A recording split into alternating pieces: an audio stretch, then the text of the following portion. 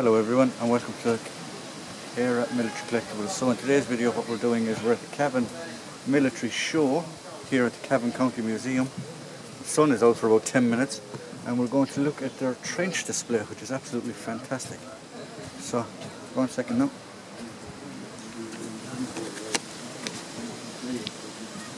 So yeah, so they've all these different cutouts, casualty clearance station. So if we go into the casualty clearance station,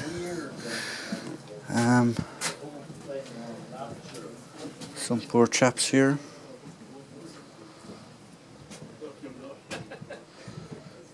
Another little dugout up this side then. There was always a blanket steeped in some sort of chemical for resist gas, for gas attack. As the blanket removal, you'd see the candle light and say it would so here we are. Nice little dugout. Potbelly stove in the corner. Photos and desk. Out here out onto the firing line. Here's your firing step.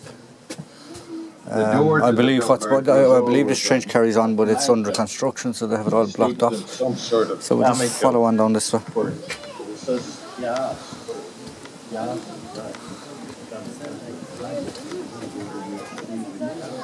Yeah. So duck your nut. This is like a cooking area that they would have used. Now we're coming out onto what was the front line. But this is all under construction. As you can see, there's been a bit of weather damage along here, so they're just fixing it. But you can actually stand up here on the parapet and look down.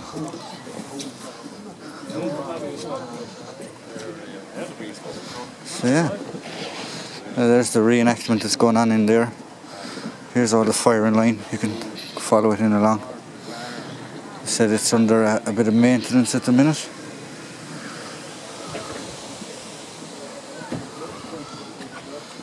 But yeah, so there you go, more trenches this side, all under maintenance, and then there's no man's land over here.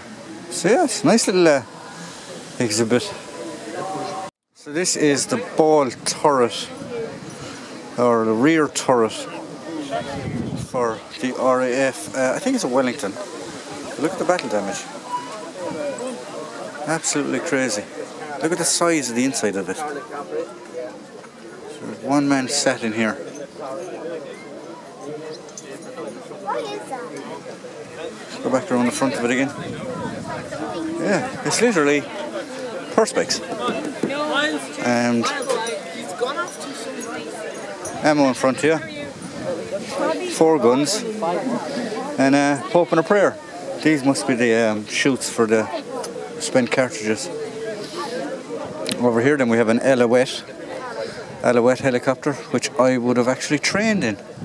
Believe it or not, not trained in, but trained on, not this exact aircraft. But yes, that's the Alouette. I think it was the late 90s, early 2000s when these came out of service. This one actually crashed in a lake. That's how it managed to survive, and it was taken out and salvaged. Yeah, so that's a little Alouette. Also, these were used by the Rhodesians, if I remember correctly, the Alouettes. But you can sit in this one, quite cool. Joystick moves. I don't think there's anything connected, but yeah, very primitive. Timber seats in the back. Yeah. So that is the little. We are again at the Cavan Military Show. You know, Crossley Tender, or a reproduction of a Crossley Tender, in front of the GPO, which is nuts altogether that they actually have. I wouldn't say it's life size, but it's not. It's probably about 1/3 the actual real size of the real GPO. But yeah, it's cool.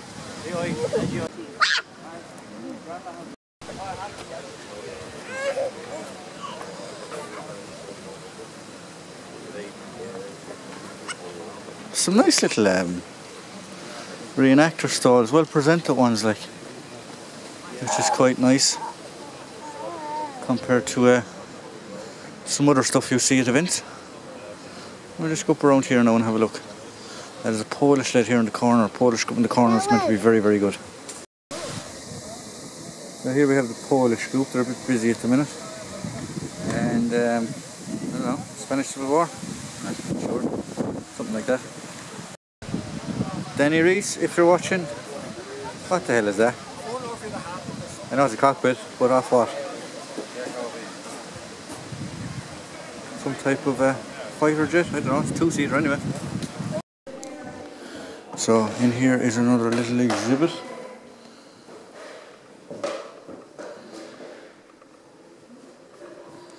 And this is what we're looking at.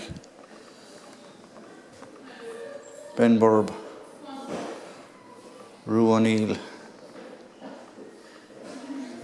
So we have some canister shot in here, we have spur, we have gun barrels, things like that.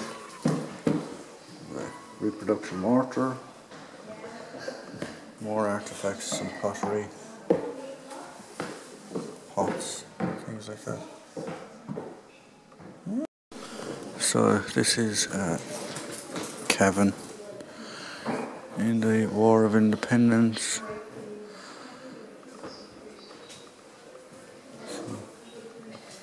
Nice little cabinet here, more little medals. So the War of Independence medal, what was known as the Black and Tan medal, and then that is the World War II medal.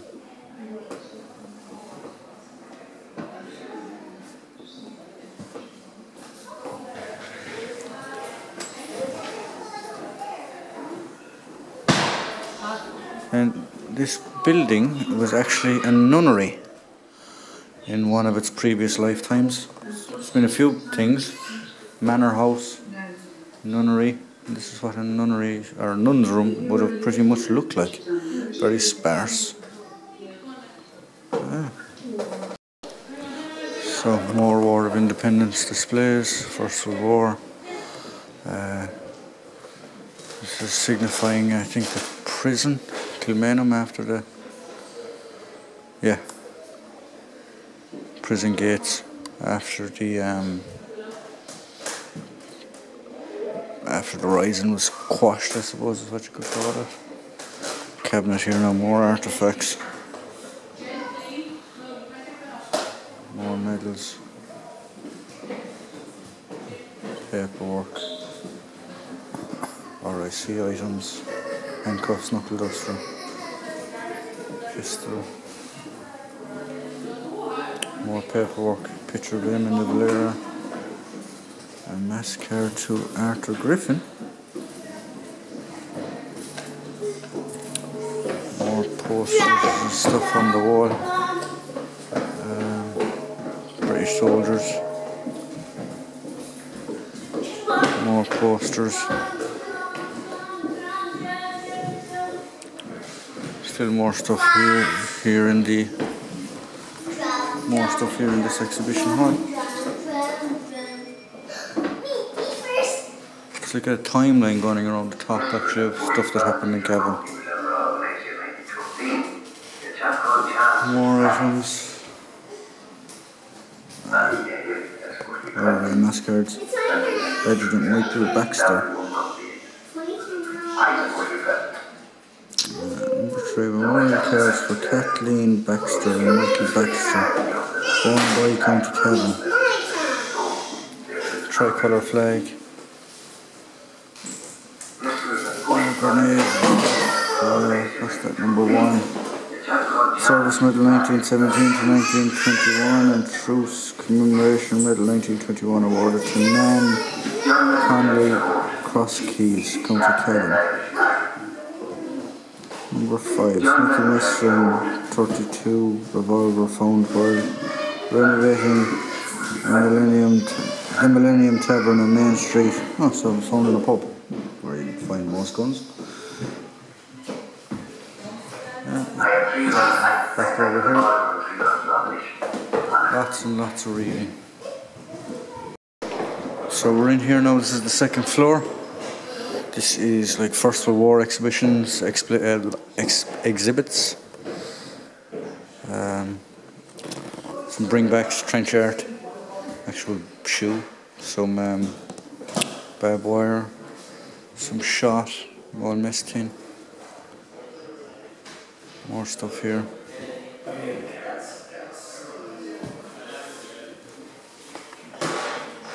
More stuff. So as I said, this building had lots of, I suppose, jobs in the past, but it was a lodge, a Masonic lodge at one point in time.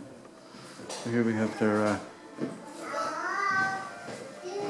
don't know what you call them, medals and swords of office and things like that. Here's a, I don't know, is this their cape or gown or whatever you want to call it. Interesting little history, but yeah. Freemasons, I believe it is. Yeah, it's Freemasons.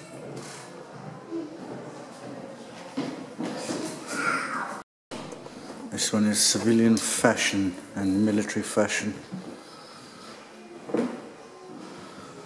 So, I think we're like Victorian, looking at like Victorian stuff here. So a gent in his everyday uniform and his dress uniform and his lady with her umbrella and her fine gowns. Yeah. It's so interesting. That's one thing I find so interesting is how intertwined civilian life and military life was like in the Victorian era, even up until World War II.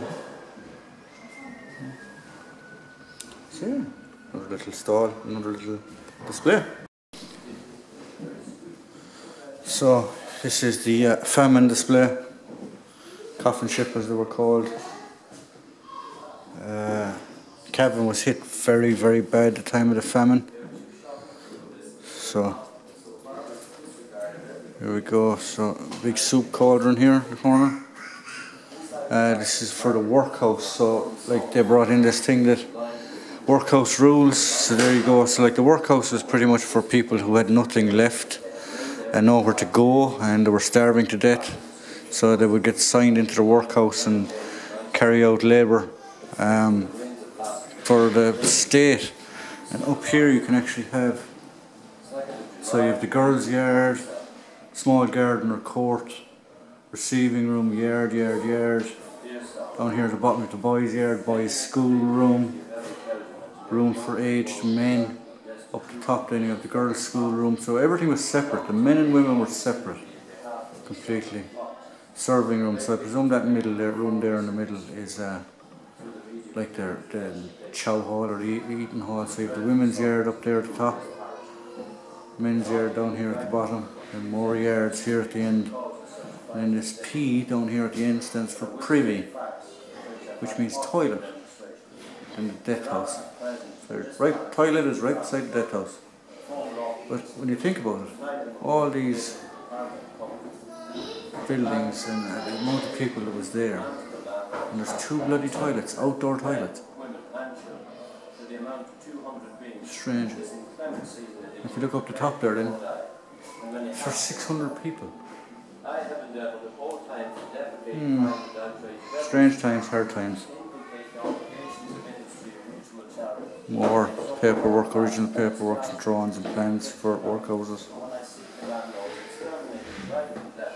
So Article 9, here you go, there's the classification. Paupers, so is workhouse admits. So you can read that there yourself. A nice little display here is like your ticket office for either a train or a bus or something like that. But look at the trunks. That's cool. That is really, really cool. And your little shop at the background for getting your soap, your Life Buy soap, sunlight soap, Woodbines, things like that. I love this, the actual living side of stuff like. So here we have some Irish vehicles from the Irish Military Vehicles Group. Some of you have probably seen some of these vehicles before. I've seen that one before anyway.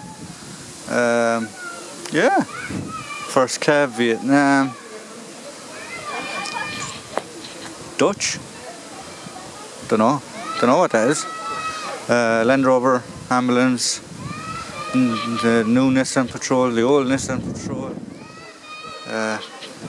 Ronnie Redford in the corner, World War II ambulance, 90, and a ferret. So there you go. Some nice little vehicles here as well for the display. So this type of display, I know it's not military, but it really excites me. Yeah, I like this. It's just how the people lived. This is the turn of century Ireland, 1900 to 1945, give or take. And how people lived. So like literally most houses was this. It was a 2-bedroom cottage or a 2-room cottage. So this was your living room, your general quarters, your big open hearth fire, and 1 bedroom off of it. Yeah. Such a simple way of life when you think about everything that we have now, internet and TVs and washing machines, and that's actually the washing machine there in the corner. Put all your clothes into that and spin it like hell, wash it up. So here we go, so you have a mangle, that's pretty much your laundry, your dryer. I can't remember what that is. It's like, for pasteurising milk, I think. That and that's for beating wheat, I think, and that's for mashing potatoes or cleaning potatoes, pretty much. There's a milk churn for making butter. You have a plough. That there is a turf knife for cutting turf. The other schlons, which are those ones in the back there, which are for making turf as well. That's a turf or a peat. When I say turf, I mean peat. It's a peat wheelbarrow for carrying peat, and there's peat actually here. This is turf or peat. We burn this. You can still burn this here in Ireland for heat source. This thing then is for if you have really wet peat. Yes, it's for making butter, but if you have really wet peat as well, it's for actually turning it into blocks. So there you go. Nice little display as well. So guys, that's it. I'm just bringing it to a wrap. If you like what we provide here at Air Military Collectibles, please like, please subscribe, and please tune in for the next video. And as always, if you want to get in contact with the channel, there's an email at the top of the video description. Thank you very much.